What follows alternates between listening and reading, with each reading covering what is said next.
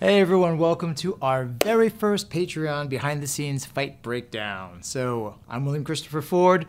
This is going to be kind of fun. You got to bear with me. First one, got a little bit of nerves, but it's going to be interesting, educational, and hopefully fun for you guys as well. Now, if you remember in the promo, there's a scene where my buddy, Fred Wolf, guy with the beard and the goatee, he's checking out things on his cell phone, and he's actually one of the bad guys. And he's I'm in my hood, and what I do is I take down my hood and I walk up to the truck, and then I backhand him, and I wanted to kind of break down that fight scene a little bit. Now, initially, what I do is I take off my hood. Now, there's a reason for that. It's not just because it looks cool, but I'm actually taking it down so that I can see more in my peripheral. That was kind of the reasoning behind that. Now, if you remember, I walk up to Fred. He's distracted. He's not practicing his situational awareness, and he's watching his phone.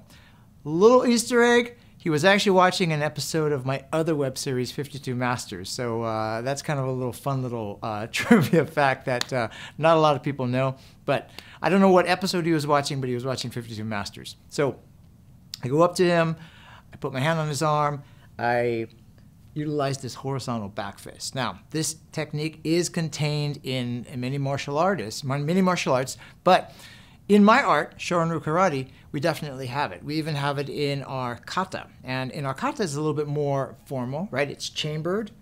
There is the hammer fist. It's done with this part of the arm, although this part of the forearm is a really good weapon. It's kind of designed for inflicting a lot of damage. In the kata, it's like this. I throw a kick and I throw the elbow. Because of the way that it is in the fight, in the promo, obviously I can't kick, I can't do the elbow, but I love this move. So let's take a look at the fight so I can refresh your memory, and then I'll break it down a little bit more. Evil is fluid. It never rests. So I have to keep moving. Wherever I go, evil asks the same question. Who